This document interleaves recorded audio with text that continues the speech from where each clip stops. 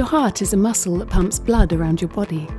It's made up of 4 chambers, 2 at the top, called the atria, and 2 at the bottom, called the ventricles. Having hypertrophic cardiomyopathy, or HCM for short, means that your heart muscle can become excessively thick. In a normal heart, the cells that make up the muscle are smooth, like a stack of neatly piled paper. But in people with HCM, the cells lie in jumbled layers, like a stack of ripped and crumpled paper. This can make the heart scarred and stiff, which makes it harder for blood to be pumped around the body. Around 1 in 500 people in the UK are known to have HCM. It's a genetic condition, which means it can be inherited.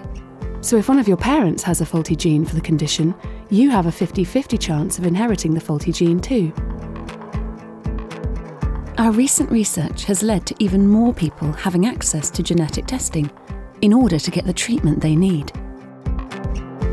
Having HCM doesn't guarantee that symptoms will develop, but for people like Janet, who was first diagnosed because of shortness of breath and sometimes feeling lightheaded, there are ways to deal with your symptoms. It's possible for other serious symptoms to appear, like blackouts, chest pain, palpitations, abnormal heart rhythms and fatigue, but most of these can be managed. Most people with HCM are able to lead a fairly normal life by managing their symptoms with medication.